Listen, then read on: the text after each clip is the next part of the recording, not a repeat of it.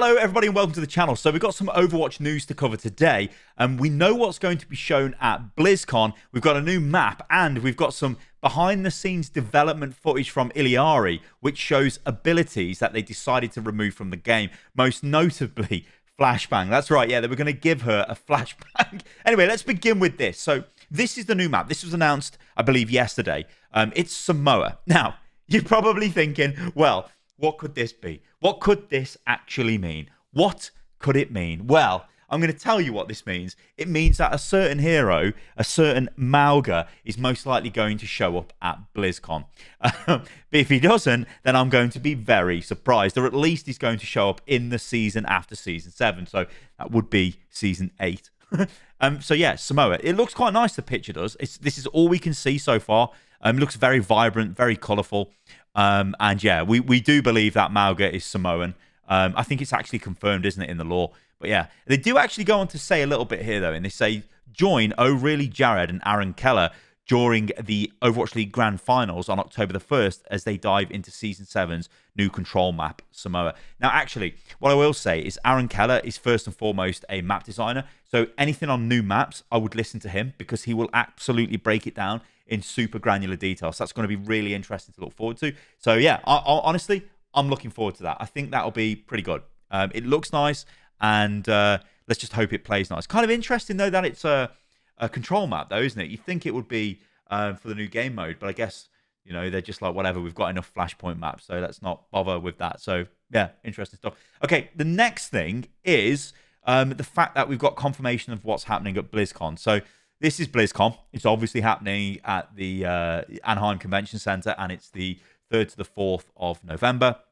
And yeah, there's a bunch of things going on. So we can see, like, you know, there's all this stuff happening here, which is great. But for us Overwatch fans, we've got the Overwatch World Cup is taking place there, which of course we know, as is tradition. And this here, most notably, meet the new hero, and it's a tank, and there's a couple of bullet holes. Now, we do believe this is going to be Mauga, and I think the fact that we've got a Samoan map coming out in the next season does kind of indicate that the season after that, it will be him, right? There's probably going to be a lot of lore information on the new map pointing towards him, and maybe we'll start getting teasers about him as we get closer to this launch. Indeed, if it is him, but I would probably imagine it is. Maybe we can take some things away from here, a bit of speculation. You know, bullet holes in this. He's probably got a chain gun because he looks like a Talon heavy trooper, and we know they've got big chain guns and things like that. So that's probably what he does. So yeah, cool information, nice little bit of news. Okay, so I'm really looking forward to this. I've not read through this article, so we're going to read through this together because it's got ability clips of cancelled abilities, and I love this stuff because you will be able to see stuff in future heroes down the line that they use that didn't work on this hero, or even things they took from other heroes and added to this hero. It's really, really cool. It's like a great look into the way the heroes are designed. So they say Illari is taking Overwatch 2 by storm, or rather by the power of 1,000 burning suns. We're incredibly happy to see that players are enjoying her gameplay, personality, and story.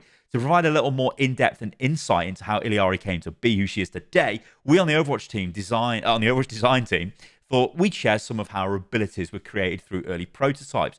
Heroes can be inspired by many things.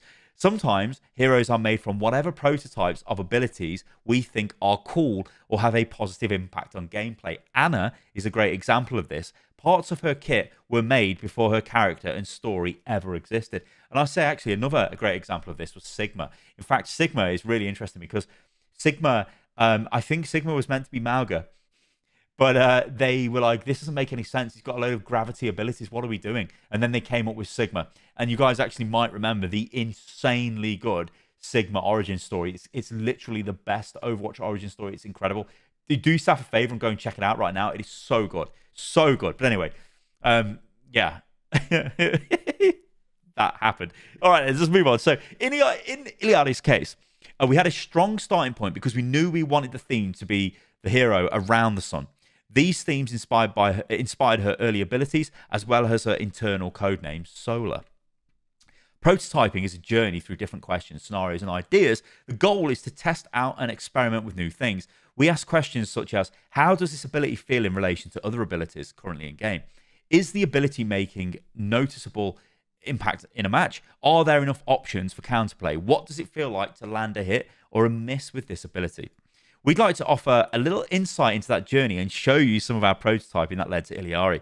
As we dive into Sola's design journey, please keep in mind that these abilities and videos were placeholders through her development. So yeah, you know, this isn't what it would look like. I mean, you can see here they're using Ash's model as the you know, the test for Iliari. They do that a lot. Anyway, so they say this, oh dear, prototype blind ability. Now, I remember when the stuff first came out about Iliari, when they tried to when I guess they did teaser, and I was like, oh no, it's a hero with a flashbang, please not.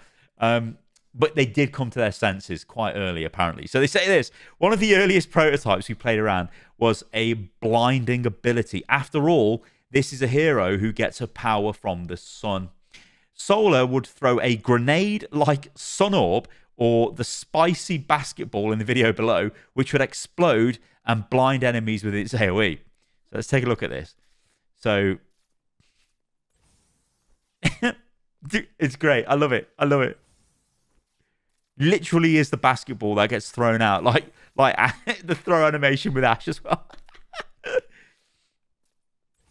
So that would blind you. Okay, that's kind of worrying because that literally is a flashbang.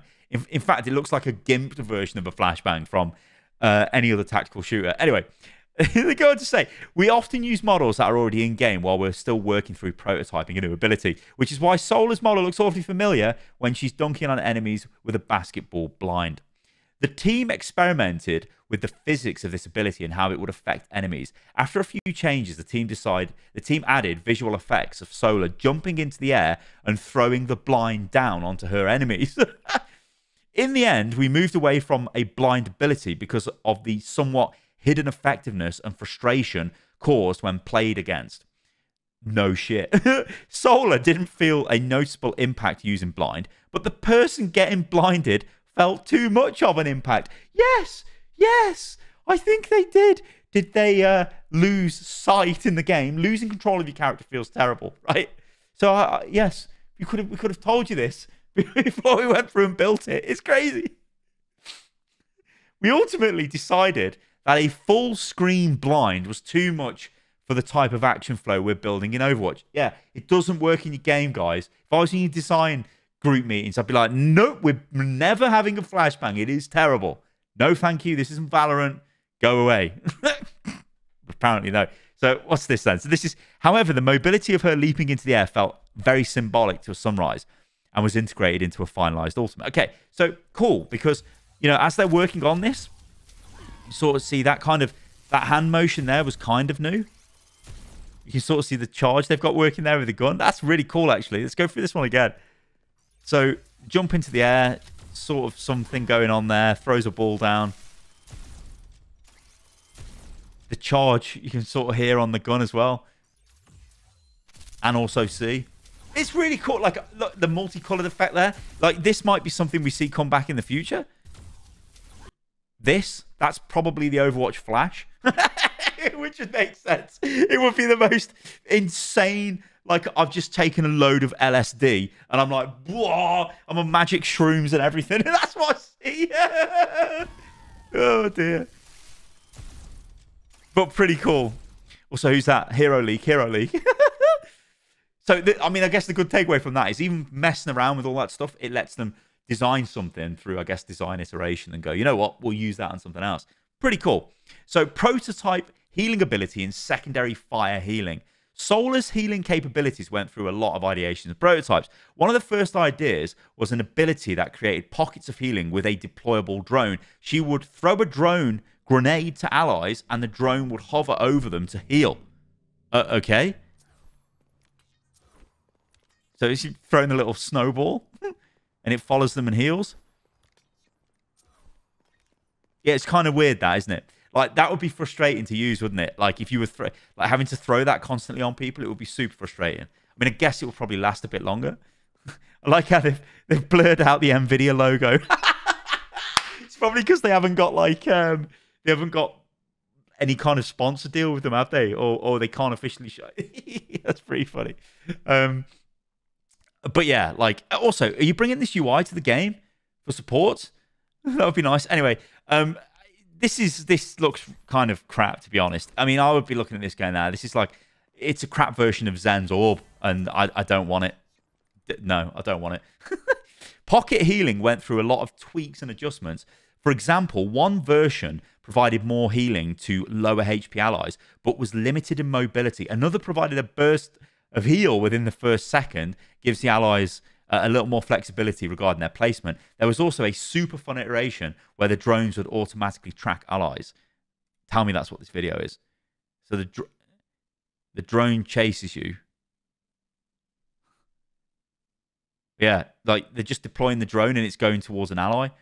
I mean, it looks kind of cool, but it is still probably kind of irritating that.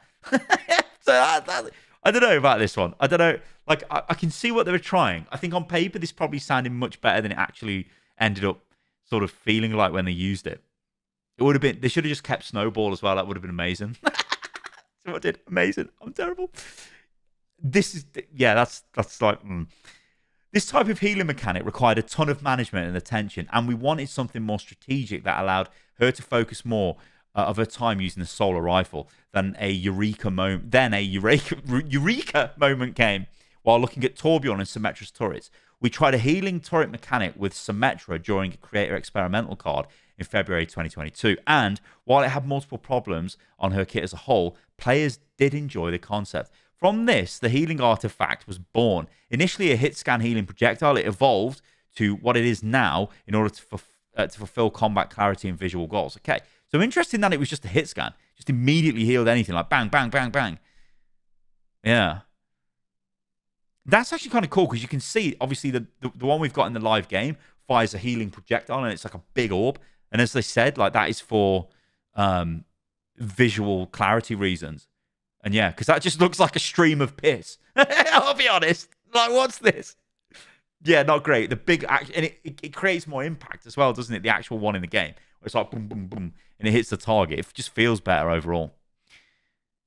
It's kind of cool. You can sort of see, like, why is she glowing here a little bit? And does that mean a weapon's charged or something? I don't know. Really interesting development stuff.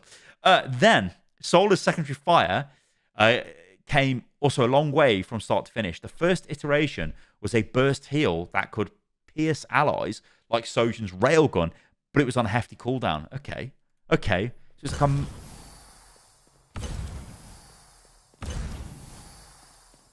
What? It's like a. Yo, that would be cool. Like just firing blades of sun across the sky. Is this the old Genji ability from Overwatch PvE we should have got?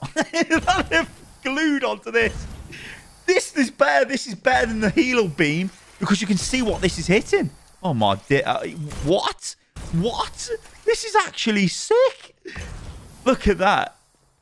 Okay, they better have a good reason for getting rid of this. We wanted to give her a simple secondary fire to encourage players to support through damage. But the lengthy downtime made this ability feel too limiting. We pivoted to something single target, giving it a shorter cooldown. Oh, there should be a space there. After testing various uptimes and cooldowns, we landed on a simplified secondary that could be used often.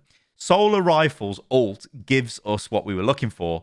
Ult fire, sorry, gives us what we're looking for with the added benefit of pockets of healing with healing pylon. It's not as cool as the bloody healing boomerang thing. That looked amazing. Prototype ultimate ability, I should say. There were a great many prototypes of Solar's ultimate, so we only look at a couple of them within this blog. Oh, it's kind of sad. One of the first ideas saw up to 5 enemies near Solar and gave them a debuff we called Solar Flares. Solar Flares would damage enemies, reveal their location, and increase their damage taken. So this will be interesting because this is like them.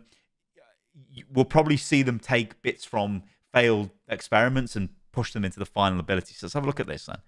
So this, the damage enemies reveal their location and increase their damage taken.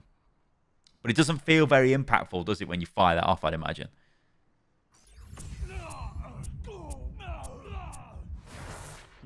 Also interesting is the Genji icon. And also, why is there's an effect around the ult? It was pulsating there. It doesn't do that in the live games, does it? Unless I lost my mind. Anyway, while this ultimate The orange thing, I mean.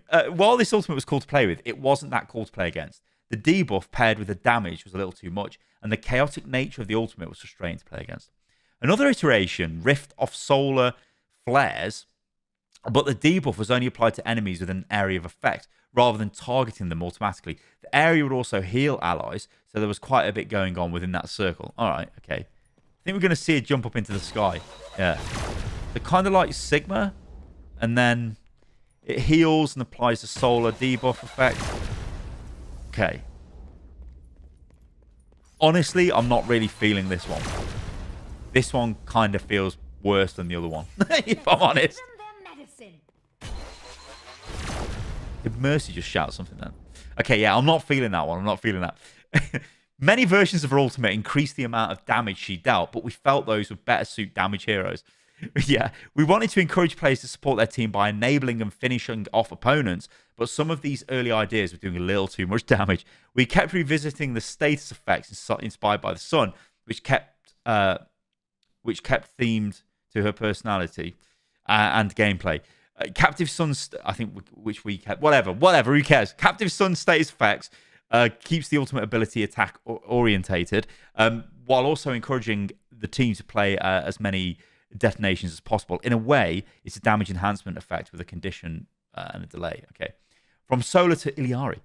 Taking a hero from prototype to game requires a ton of collaboration and coordination across almost all of T4. Although many prototypes never make it out of pre-production, it's always good to keep them for key learnings. After all, you never know how these abilities may pop back up in game. In the end, we are pretty happy where the Solar prototype eventually became Iliari, the last child of the sun. Our team learned a lot from Iliari, and it's incredible to see the community get to know her and play her in game. Thanks all for sharing your feedback.